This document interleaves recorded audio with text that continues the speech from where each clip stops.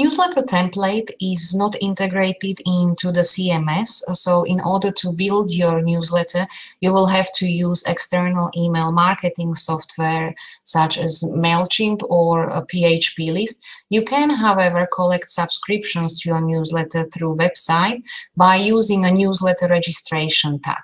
To insert newsletter subscription to your website, add a newsletter registration tag into your home page. The box that will appear is customizable, so you can add text inviting visitors to subscribe to your newsletter directly into the tag.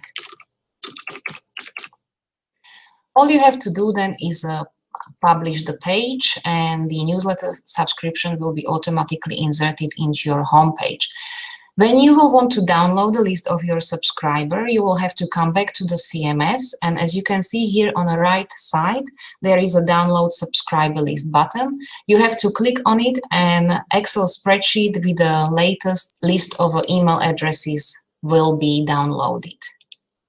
Visitors, of course, do not see download subscriber list. Their view on the front end is a little bit different. So once you have published the page, you will see that instead of downloading the subscriber list, the visitor actually sees the submit button.